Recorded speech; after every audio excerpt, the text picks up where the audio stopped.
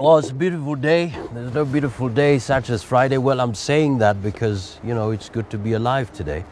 And here on Friday with Mr. B, we're talking about things that should challenge us to realize that we ought to take a center position in changing the direction of this country. Mr. B, good to see you. Good to see you. Excellent. Johnson. Salama Happy New kabisa. Year. Happy New Year once again. Oh, yes. It's a happy New Year. Yeah. And we're really glad about what's happening in the country, especially looking at the theme that we've been looking at throughout since the inception of Friday with Mr. B, corruption. So far, since we started the year, what is your feel? Is it that we are on a higher note, or people are still in that festive season and saying, you know what, let us give it 2 weeks and then we'll hit the ground running? What is your feel? Yes. Issue of corruption is huge in Africa. And there are two major issues that you cannot escape. One of them is in the area of democracy and governance, where people want to continue being presidents irrespective of what the feeling is in the country, and against all democratic kind of principles. But the other one that is equally, if not bigger, is corruption.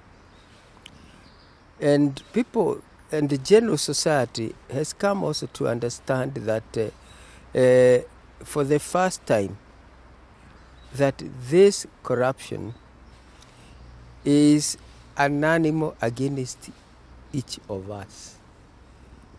There's general feeling now in the people. So I think even though we are still young in the year, it is a very relevant and a charged issue. Right. Throughout the festive season, of course, we were talking about different aspects of corruption that perhaps we've not really explored in the past. For instance, how we aid corruption unknowingly. And something that came up during our discussion was the fact that, even in churches can receive money from a particular congregant and never really ask the dynamics. But then that also brings me to the aspect of what has been happening currently, social audit of the different public servants. Yes. And the question has been, don't worry about where I get my money from. Don't worry about how I built my house or how I got my car. Just appreciate the fact that I am rich. When did we start this culture?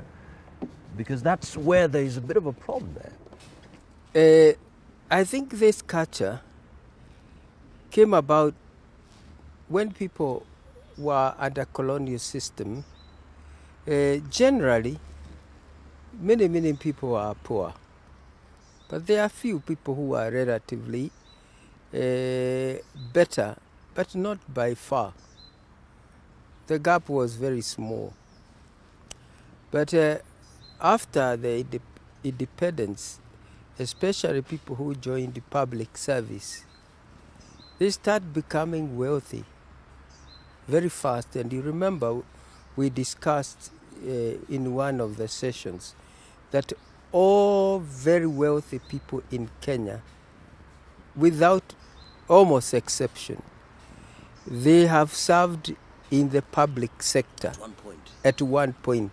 They have been PS, they have been director of a parastatal, they have been in the public sector.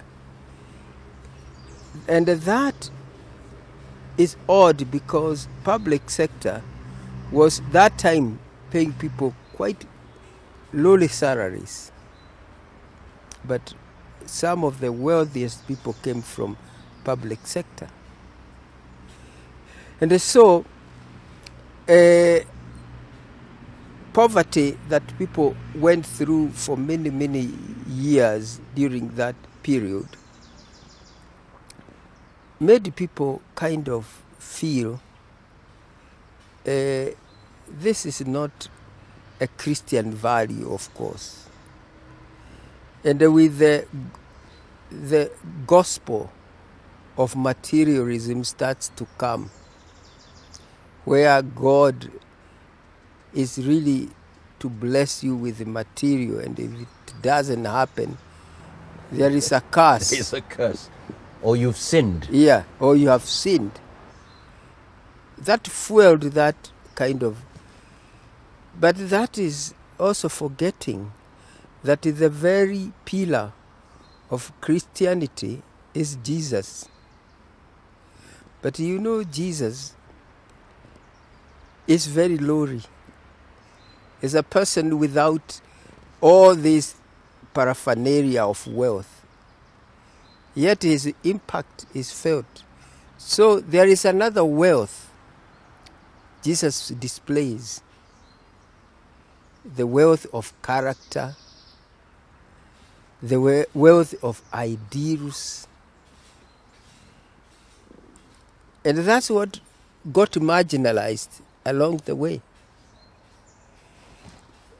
And so the focus now shifts to material well-being as a sign of blessings, development, and everything that is positive.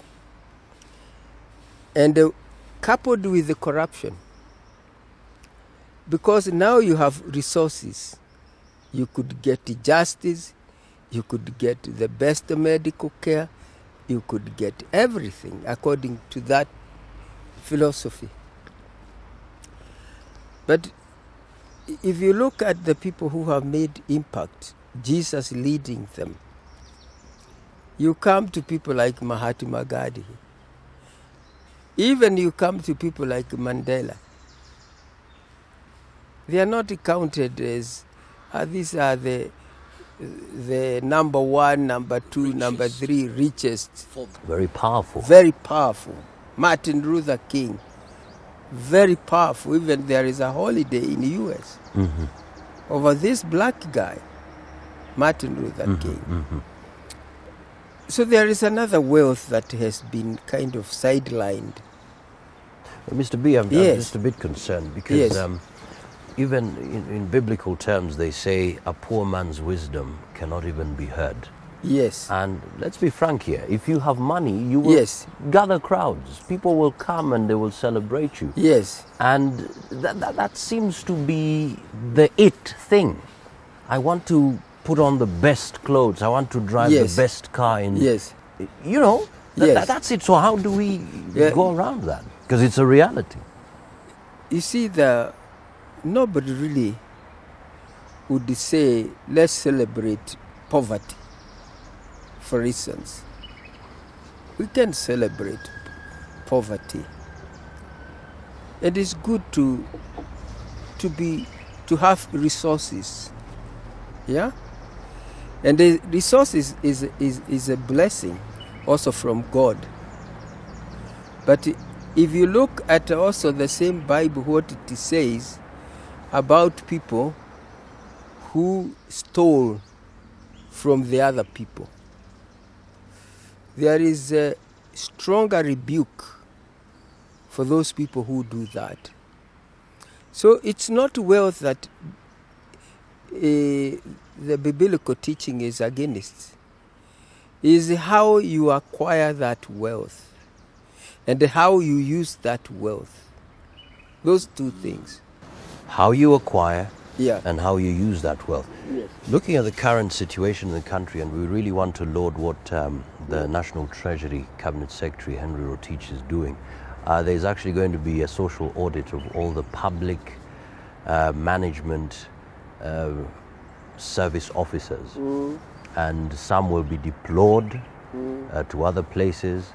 And of course, there's even another one that they will not work in ministries for more than 3 years. And this is really in regards to there's a task force on, reviewing the legal policy and institutional framework. Exactly.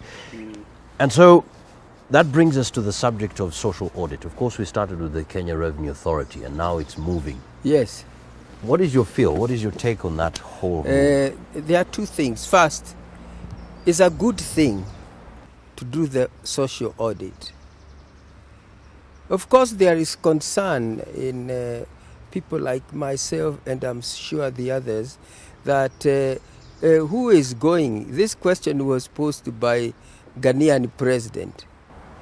What Arthur about Mills. Yeah, who is that watchman? Who is going to do social audit? Who watches the watchman? Yeah, who watches the watchman?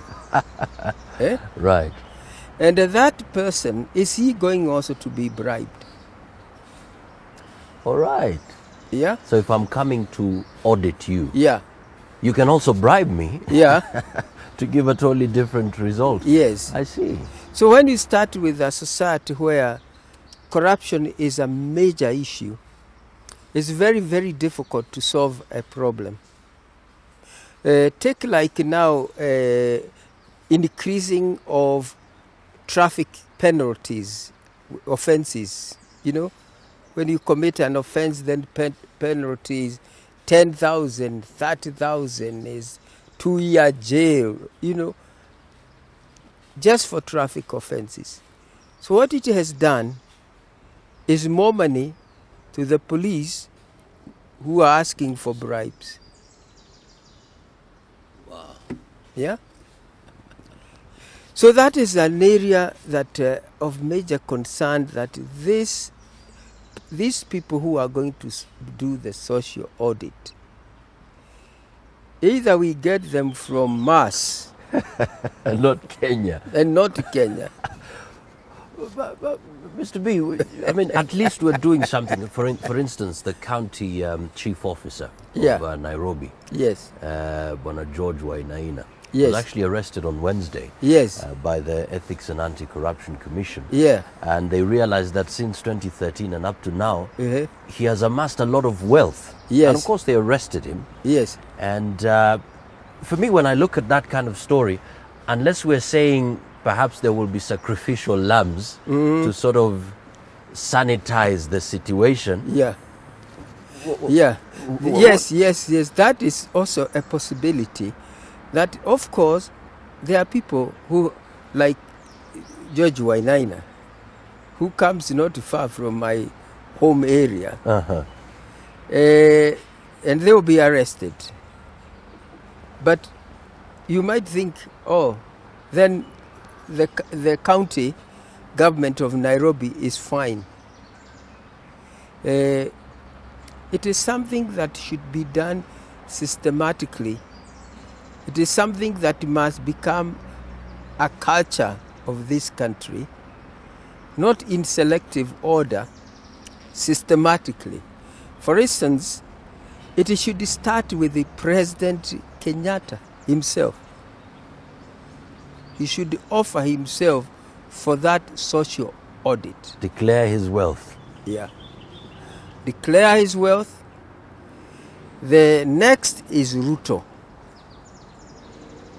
He is put under the same scrutiny. Why? Because the powerful people tend to use other people